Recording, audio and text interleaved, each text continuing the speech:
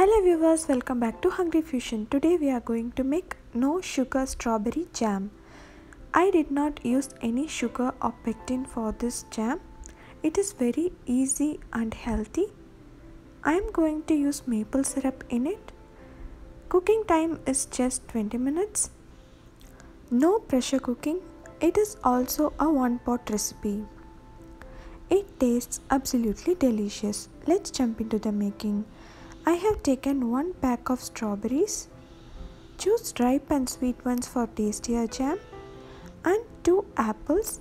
I have taken small ones, so I have taken 2. I am using apples as they are pectin rich. Peel the skin of the apples and remove the seeds. Apple seeds are not good for health. It is considered as poison. Cut it into small pieces. I am going to steam it for 5 minutes in high flame. Next, I have washed and cleaned the strawberries. I have also removed the stem of it. Cut it into pieces and add it to a bowl. Once the apple is steamed, let it cool for some time and let's grind it to make applesauce. Grinding hot food loses its flavor, so it is always better to cool it and grind it. Let's grind it into a paste. I am going to add 2 tablespoons of maple syrup to the cut strawberries. Mix well and set it aside for 15 minutes. We will be adding the remaining maple syrup in the cooking process. After 15 minutes, you can see the strawberries would have released some water. Add it into a hot pan. Let it cook for about 2 minutes. I am going to use natural sweetener today. You can also sweeten it with other fruit juices. Mash it well with a masher until you don't see the big chunks of the strawberry. After 2 minutes, add the prepared applesauce. Mix it well and set timer for 20 minutes. Cook in medium-high flame until the mixture is reduced.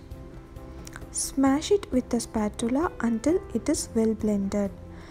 After 10 minutes, add another 2 tablespoons of maple syrup. Now after 15 minutes, I am adding other 2 tablespoons of maple syrup.